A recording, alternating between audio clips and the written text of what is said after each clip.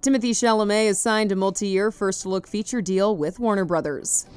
Details were not disclosed, but the company said it would collaborate with the star on projects he would both act in and produce. Chalamet recently starred in back-to-back box office hits for the studio, Wonka and Dune Part 2.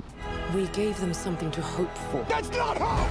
The co-chairs and CEOs of Warner Brothers Motion Picture Group, Michael DeLuca and Pamela Abdy, said in a statement, "Over the last few years, we've admired not only Timothy's commitment to his craft, which is evident in the range and depth of his varied roles, but also his unwavering dedication to give 100% of his time and attention to every project he has made here at Warner Brothers and elsewhere. His collaboration on the campaigns for Dune and Wonka is something we all enjoyed immensely, and the results speak for themselves."